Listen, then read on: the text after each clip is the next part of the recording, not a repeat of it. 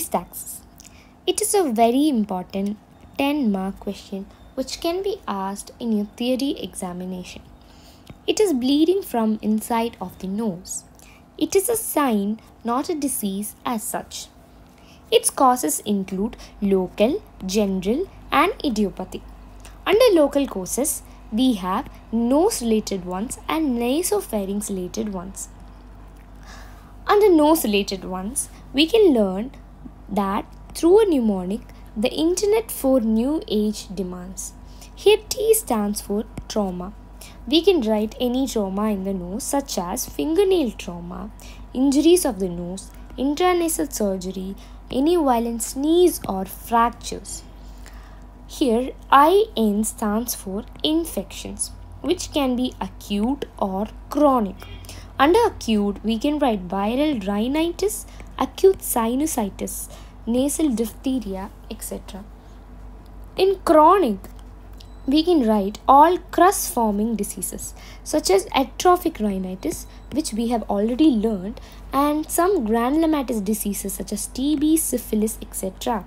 or septal perforation or rhinosporidiosis, which we will learn later. Here F for foreign bodies, which can be non-living or living. Under non-living, we have rhinolith, which is a stone formation in the nose. Under living, we have maggots and leeches. N for neoplasms of nose, which can be benign or malignant. Under benign, we have hemangioma or papilloma. Under malignant, we have any carcinoma or sarcoma. A for atmospheric changes. When we go to higher altitudes or sudden decompression, that is Caisson's disease, we can get epistaxis. D for deviated nasal septum. When we see nasopharynx related causes, we can learn that through a mnemonic, Adam's juicy mango attracted malignant tumor. Here A in Adams stands for adenoiditis, juicy J stands for juvenile angiofibroma and malignant tumor as such. Then we have general causes. Here we have cardiovascular system abnormalities like hypertension, arteriosclerosis, mitral stenosis, pregnancy-induced hypertension, etc. Then we have blood vessel and blood related disorders like aplastic anemia, leukemia, thrombocytopenic and vascular purpura, hemophilia, Christmas tree disease, scurvy, etc. Then we have liver related diseases such as hepatic cirrhosis and deficiency of factors 2, 7, 9 and 10. Then we have kidney related disease such as chronic nephritis, and excessive use of drugs such as salicylates, analgesics and anticoagulant therapy can also cause epistaxis. Then we have acute general infections such as influenza, measles, chickenpox, whooping cough, rheumatic fever, infectious mononucleosis, typhoid, pneumonia, malaria and dengue. Then we have mediastinal compression, tumors of mediastinum, raised venous pressure. Then we have vicarious menstruation, in which at the time of menstruation there is cyclical bleeding from extragenital organs such as eyes, nose, etc.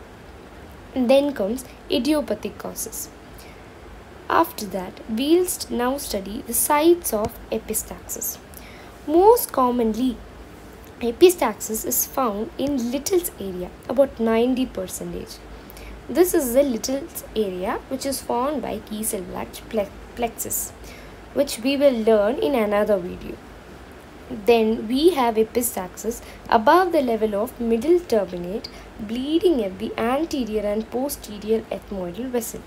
And if it is below the level of middle turbinate, it is from sphenopalatine artery branches. It may be hidden or lying lateral to middle or inferior turbinate. Then it can be from posterior part of nasal cavity. And it can be diffuse and both from septum and lateral wall. Then comes it can be from nasopharynx. Classification of epistaxis. We have anterior epistaxis and posterior epistaxis.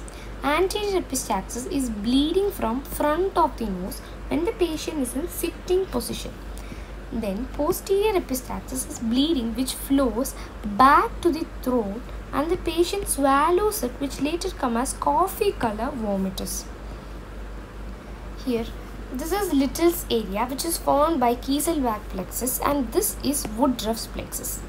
Here, Little's area is the common site of origin for anterior epistaxis, whereas Woodruff's plexus is common site of origin for posterior epistaxis. Now, we will learn about the differences between anterior and posterior epistaxis. Anterior epistaxis is more common, whereas posterior epistaxis is less common.